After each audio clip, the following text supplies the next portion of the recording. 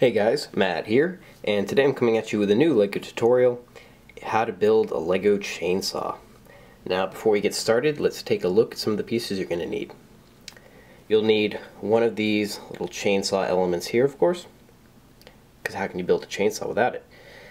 You'll need one of these 1x1 bricks with the 4 studs on each side, a 1x1 plate, one of these little nozzle elements, and 2 1x1 studs. So we can move them all aside. So first of all, you can take your little chainsaw and take the 1x1 with the studs. You're just going to connect them together like this. Okay? Make sure it's relatively straight.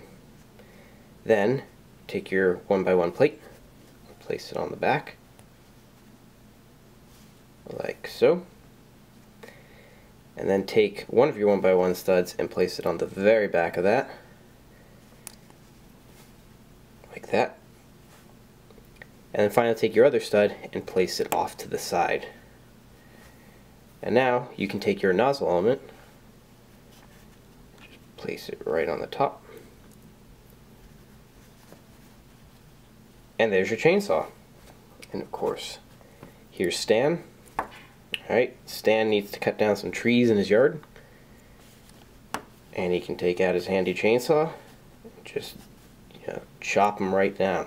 Or of course, even better, the zombie apocalypse has come, and the only thing that Stan can defend himself with is the chainsaw.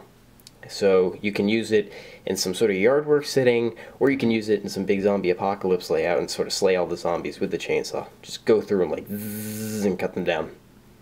But yeah, that is how to build a LEGO chainsaw. I hope you guys enjoyed. Remember to like, comment, and of course subscribe. And have a nice day, guys.